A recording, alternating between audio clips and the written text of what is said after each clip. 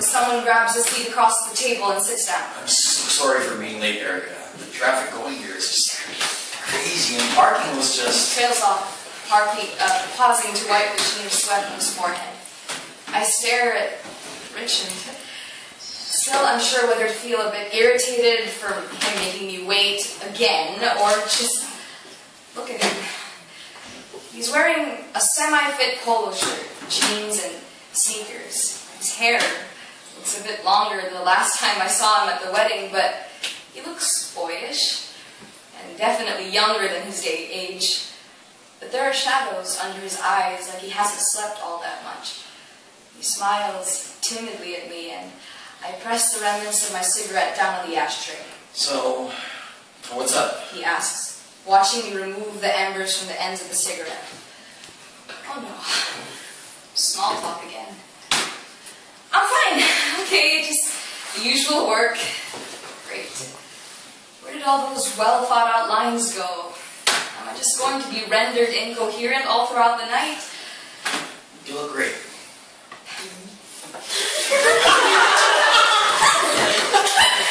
He smiled a little bit, still unsure if I should meet his gaze. Thanks! You look... My voice trails off, finding the right words to say.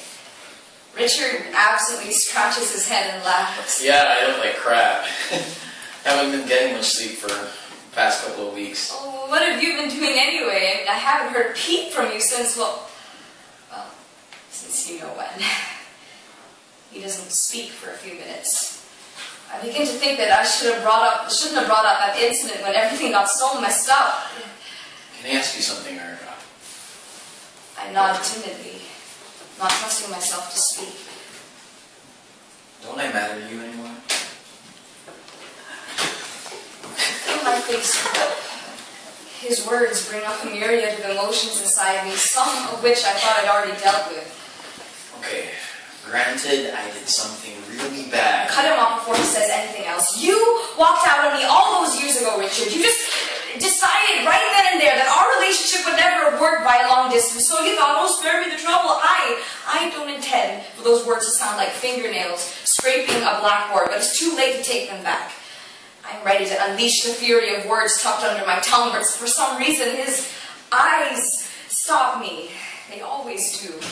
You didn't even ask me how I feel. You just decided for yourself and left without a backward glance. Tell me how I was supposed to feel after that. And then you just sashay your way back into our lives 10 years later, and you ask me if you still matter to me? The last sentence comes out a bit of an octave higher. Thankfully, we're in an open area, and everyone else is just engrossed in their own conversations. Richard just sits there, watching me fume and get all worked out, his face unreadable.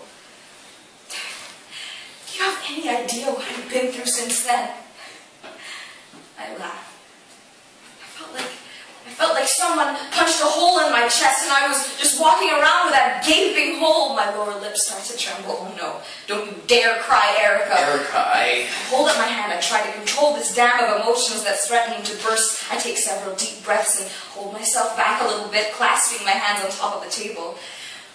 That thing with Jerome, as you heard from the horse's mouth himself, was something I went along with just because I couldn't face everyone after all this time. I'm so stuck. I'm still walking around with a gaping hole. I know it was a stupid idea to begin with. I just wanted to feel normal. Oh God. I've never felt so pathetic in my entire life. I feel smaller than the time I spilled everything to the barrada. No matter how many times I try to justify what I did, it still sounds vain and stupid, and now I've just laid the cards on the table. Even Richard knows how utterly crappy I've become. I don't even dare look at him. I don't want to see his pity or disgust in his eyes at what I've become. His silence makes me believe the worst. Which is why I get surprised when I see his hands move across the table to cover mine. I'm really sorry, Erica. I know that's a hollow thing to say after everything you told me, but I I don't know what else to say. There's no way to repair the damage I've caused, but I still want to let you know why I just left. I owe you that at the very least. I want to tell him that nothing he'd ever say would take back all those years of self-imposed loathing and blaming, but I surprised myself even more by nodding. I got that offer to work in Singapore even before we graduated. I didn't tell anyone back then because I may have second thoughts about leaving. I didn't want to leave you, but my family needed me. My mom was undergoing chemo treatment for breast cancer and she had to get operated soon after graduation. I didn't really have much of a choice. This time around, it was Richard who couldn't look at me. I just wanted to save my mom, and that offer turned out to be the answer I was looking for.